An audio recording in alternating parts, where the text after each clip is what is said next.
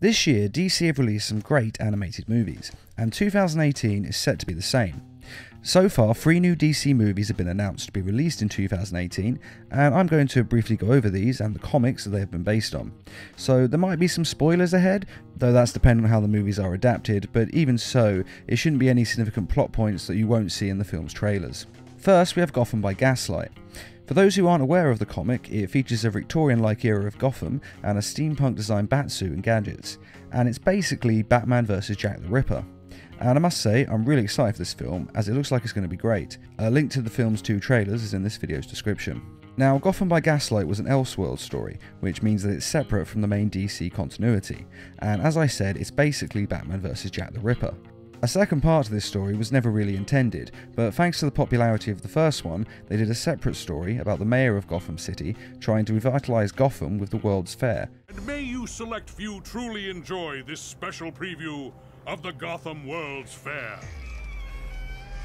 And a madman who lives in a blimp who tries to burn Gotham to the ground. And this film seems to be a merging of the 2 comics. And if you haven't read them, I do recommend it because they're very good reads, and yet somehow at the same time managed to be quite light reads.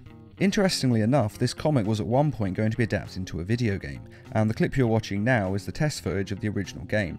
It was basically going to be like an Arkham series game, but set in the days of Jack the Ripper. Unfortunately, the project was scrapped quite early on, so this test footage is all we have of the actual game. And it's a real shame because it would have been a fantastic game to play, and though I know it probably won't happen, a part of me is hoping that this film will be so popular that it may actually revitalise the project and cause an Arkham City style game to be made of Batman vs Jack the Ripper.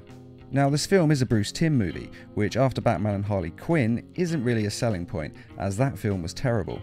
But the plot of the comics is pretty good, so hopefully this movie will be true to that, and if it is, it should still be a good film.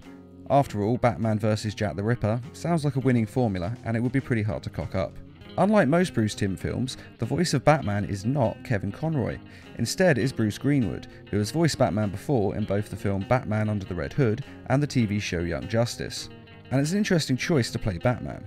I'm not sure why exactly Kevin Conroy isn't doing it, as he normally stars in Bruce Timm's films as Batman.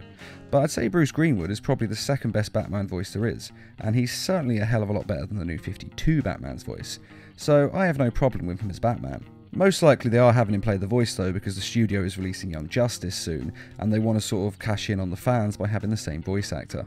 Now, as I said, the film is set roughly in Victorian days, but all the characters from the current Batman universe will be there, including Dick Grayson and Jason Todd as 2 cut pursers.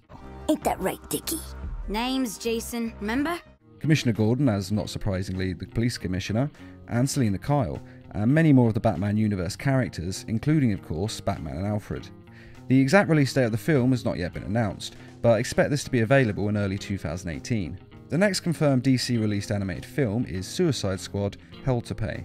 Now, this isn't the first animated film to feature the Suicide Squad, as they had a large role in the movie Batman: Assault on Arkham, which was released in 2013.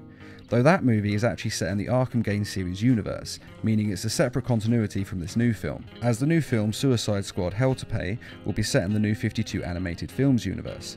And incidentally, the animated Suicide Squad film Batman Assault on Arkham is a hell of a lot better than the live-action Suicide Squad, so if you haven't already seen it, you definitely should check it out. And if you're looking for more Suicide Squad content, then watch the 2nd season of Justice League Unlimited, Episode 4, which is titled Task Force X, as they did a Suicide Squad episode, though under the name Task Force X. Meet Task Force X, which was the original codename for the team in the comics, though I think we can all agree that Suicide Squad is a much better team name.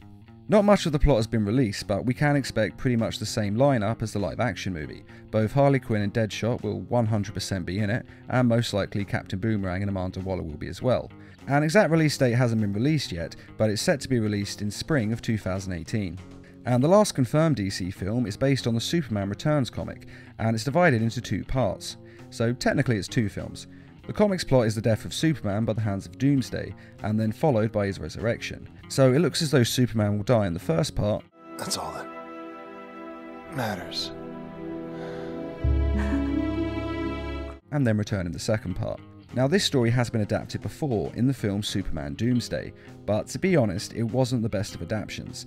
The film is watchable, but it's not a masterpiece. hence why they're remaking it. This is actually only the second DC animated movie to be told in 2 parts, the first being The Dark Knight Returns Part 1 and The Dark Knight Returns Part 2, and they were very good movies, so hopefully this 2-part will be just as good. Well, it won't be just as good, The Dark Knight Returns is a masterpiece, but hopefully we'll still end up with something pretty good. The first part of the movie is set to be released in late 2018, and the second part will be released in early 2019.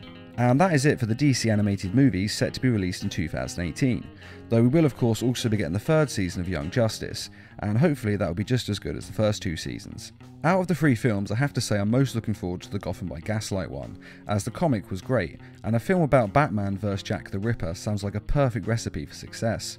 But what film are you most looking forward to, and what do you think the plot of Suicide Squad will be? Be sure to let us know in the comments. And I'd just like to say a quick thank you to those of you who made this video possible by donating to the Needle Mouse Productions page on Patreon. Patreon is a crowdfunding site that is helping us to bring you more videos each week and to raise funds for adapting comic book stories into short animated films. If you're interested in donating or just want to find out more, a link is in this video's description. And as always, thanks for watching and feel free to subscribe, share, like and comment.